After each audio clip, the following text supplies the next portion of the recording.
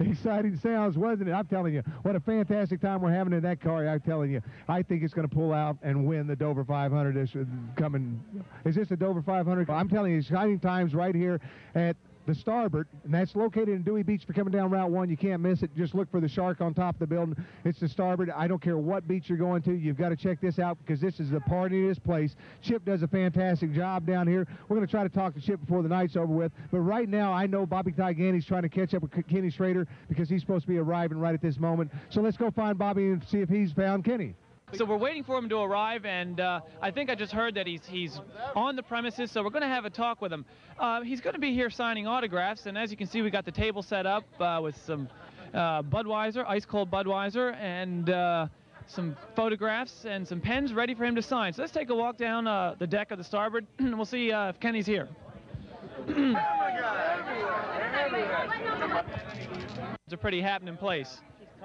You're on it a lot. Well, here we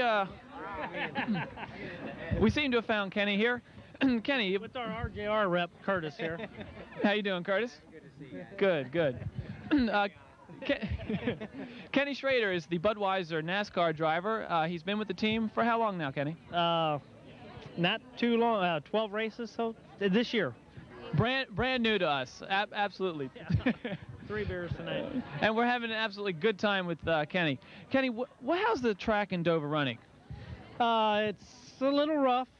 You know, it's first race on it and stuff. It'd be interesting to see what it does after a couple years.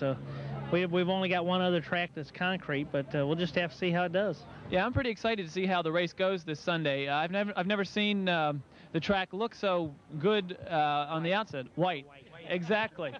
It looks a looks little scary, white racetracks. Well, one good thing, the Budweiser car will stand out on a white track, right, Kenny? Yep. So, have you been to Dewey Beach before?